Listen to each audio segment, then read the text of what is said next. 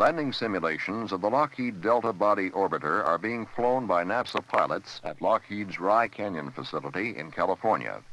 The fixed base 6 degree of freedom simulator is programmed to allow the pilot to maneuver from an altitude of 100,000 feet to touchdown.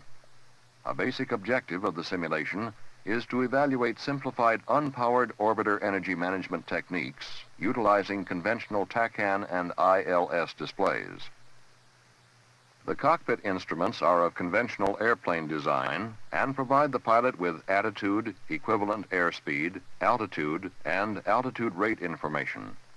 TACAN indicators present heading to the selected TACAN station and range to go. An ILS display provides localizer and glide slope steering information. Pitch and roll commands are made by the pilot through a 2-axis hand controller in a rate command control mode. Pedals are used for yaw axis inputs. The energy management technique used is illustrated in this figure. The primary objective is to maximize the conservation of potential energy, but also fly the final approach with sufficient kinetic energy to allow a precise flare and landing. The initial conditions of the simulation place the vehicle at 100,000 feet altitude at random headings and distances from the airfield. Representative wind profiles are also programmed. The procedure requires that the pilot immediately initiate a 45-degree bank turn to intersect a 13.5 nautical mile radius energy dissipation cylinder. This cylinder is centered on a TACAN station located 8 miles uprange of the landing runway. The vehicle is flown at the indicated airspeed for maximum lift-to-drag ratio, about 170 knots, until the energy dissipation cylinder is attained. Upon interception of the cylinder, a 20-degree bank is accomplished to maintain the vehicle on the cylinder. The airspeed is increased to 200 knots to provide a nominal lift-to-drag ratio on the front side of the lift-to-drag curve. At 36,000 feet altitude, a 45-degree bank turn towards the TACAN station is made. A 10 to 20-degree offset between the vehicle and station headings is allowed to provide for the turn onto the final approach.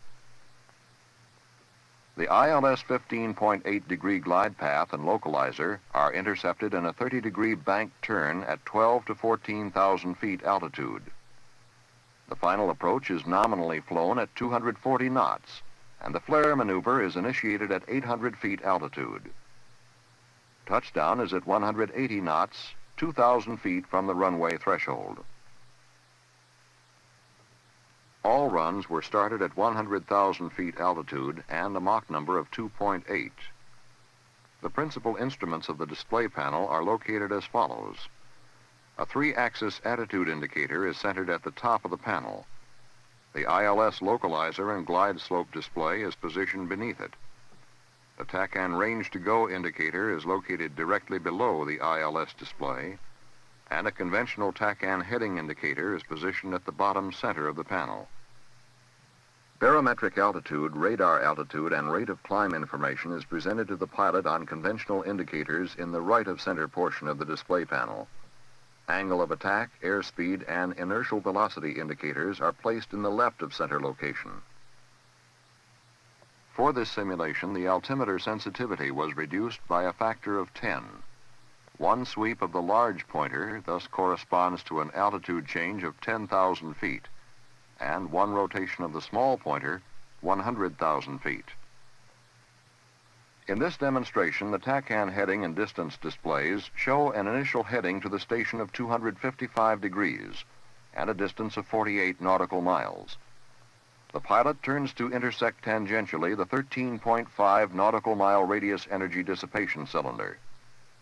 The required heading is established by flying a 20-degree offset from the station heading at 40 miles range and 30 degrees at 27 miles range.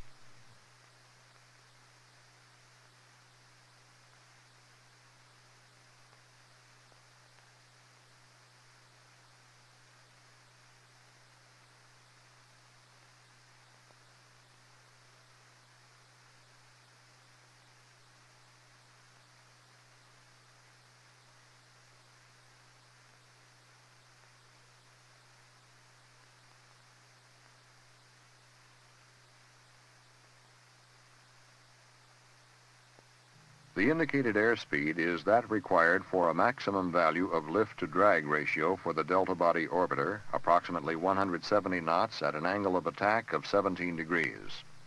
The maximum no-wind glide range of this vehicle is about 95 nautical miles at 100,000 feet altitude. On this trajectory, the vehicle transitions to subsonic Mach numbers at approximately 61,000 feet.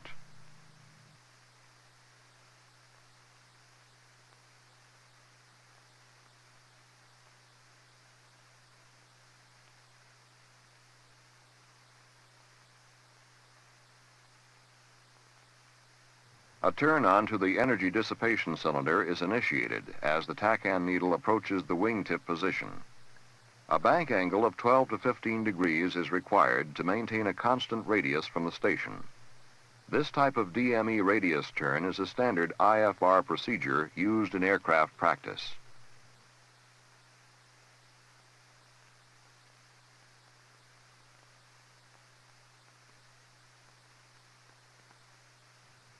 The airspeed is increased to approximately 200 knots to achieve a speed-stable condition on the front side of the L/D curve. The bank angle is varied during this period in order to offset wind drift and to adjust the radius vector to precisely 13.5 nautical miles.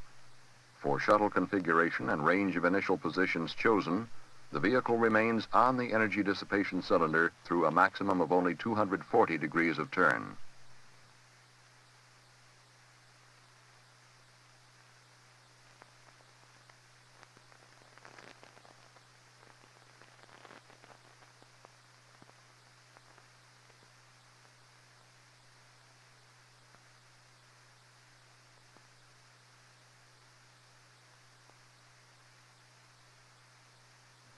Upon reaching an altitude of 36,000 feet, a 45-degree bank turn is initiated to place the vehicle on an inbound heading to the tach-end station.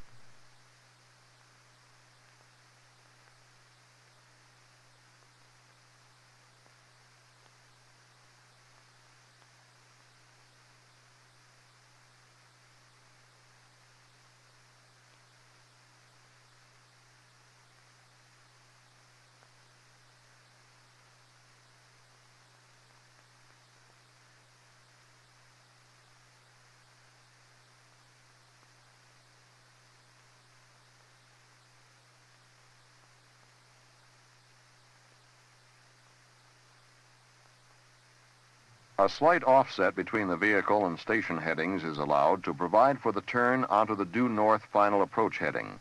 The vehicle lift-to-drag ratio is varied by the pilot through airspeed and speed brake modulation to adjust for the effects of unknown winds and resulting glide path perturbations. At this point, the pilot can also manage his energy by varying the turn-in distance from the tach-end station. The final turn is normally begun approximately 2.5 miles from the station.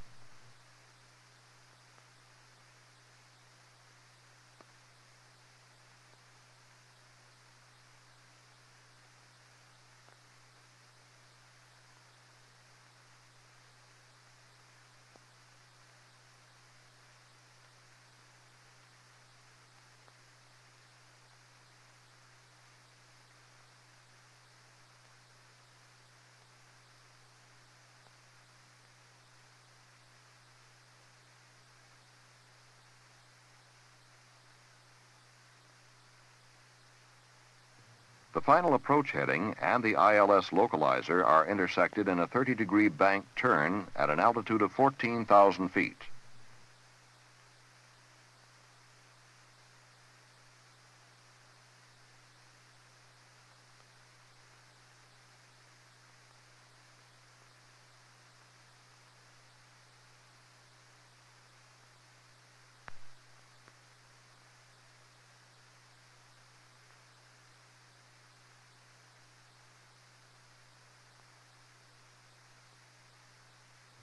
The flight path is adjusted by the pilot as necessary to capture and maintain the 15.8-degree ILS glide slope.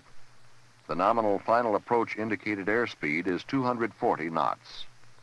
In this case, the pilot is above the glide path and thus increases his airspeed to increase the vehicle glide path angle.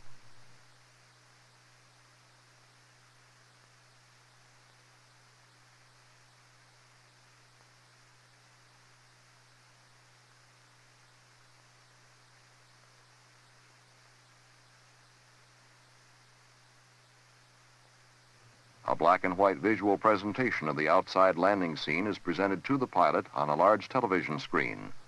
The image is obtained from a 6,000:1 scale moving belt model.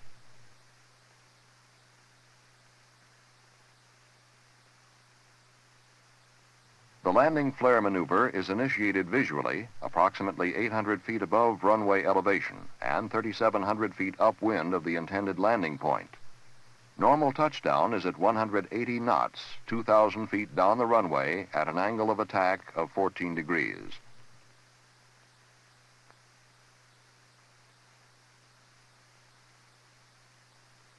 To date, a total of 7 NASA pilots from the manned spacecraft, Ames, and flight research centers have flown in excess of 100 landings in this simulation. The results indicate that satisfactory unpowered orbiter landings from random initial conditions and with unknown winds can be accomplished utilizing conventional TACAN and ILS information for energy management. These results, in combination with other required studies and manned simulations, will assist in demonstrating the feasibility of complete piloted orbiter re-entry.